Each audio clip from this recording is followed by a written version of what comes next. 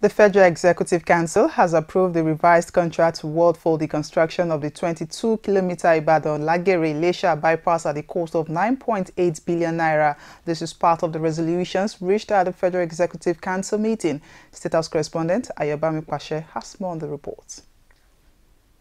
Briefing State House correspondent after the weekly meeting, Minister of Works and Housing Babatunde Fashola explained that his ministry also got approval for a revised contract award for the construction of the 101 kilometers Suleja-Lambata Road at the cost of 36.2 billion naira. Ibadan-Lagere-Ilesha bypass, 22 kilometers. Contract was awarded in 2010. No budgetary funding and all of that, so the rates have become obsolete. Contractor wants new rates, so that has necessitated a revision of the rates by 3.165 billion, and that means the old contract price of 6.7 billion has moved now to 9.8 billion. The same is true of the Suleja-Lambata Road. This is 101 kilometers. It was awarded in 2 phases. The entire road is 101 kilometers. It was awarded in 2 phases.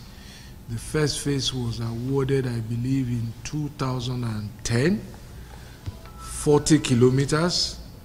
And then the second phase, covering kilometer 40 to 101, was awarded in 2015, but they used the March 2015, but they used the 2010 rates. So contractor is now at a point where he says those rates are unsustainable, it can't continue, and we have recommended again that the revised rates be considered and council approve them. It's a revision by an addition of 12.6 billion. So the contract price moves from 23.6 to 36.2 billion naira. Responding to media questions on reason for federal government's revised cost of already awarded contract, the minister said contract variations are due to present-day economic realities, as most of the contracts awarded before 2015 were without budgetary allocations. I think first of all is economic common sense and reality. Don't forget that in 2015, when I was sworn into office and we were reviewing what we made, the national budget for roads, the whole of Nigeria, was 18 billion for the whole country. That's what we met. So that suggests a couple of things to you. It suggests to you first that some of the contracts that were existing, like these 2, they were awarded in 2010. It means that there was no provision for many of them.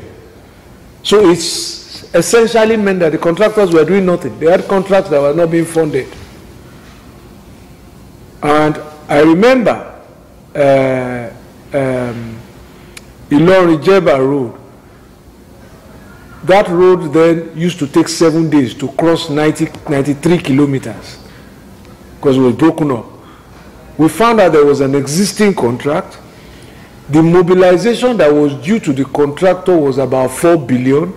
He had received only about 400 million 3 years before. That was the last time he was paid.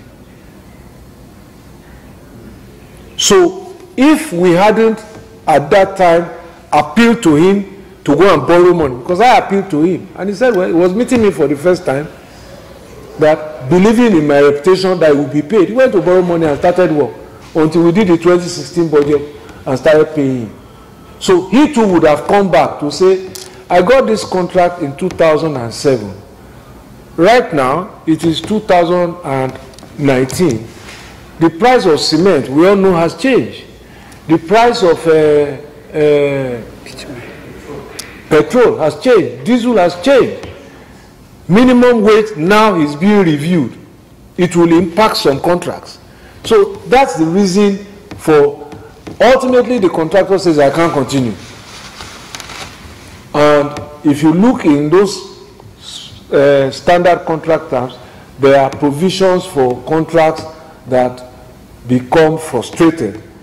Fashola further posited that the federal government's policy on private partnership on road construction and rehabilitation remains active and intact.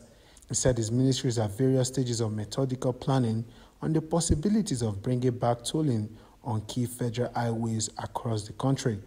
From the Presidential Villa, Abuja, Ayobami Pashe, reporting for Core TV News.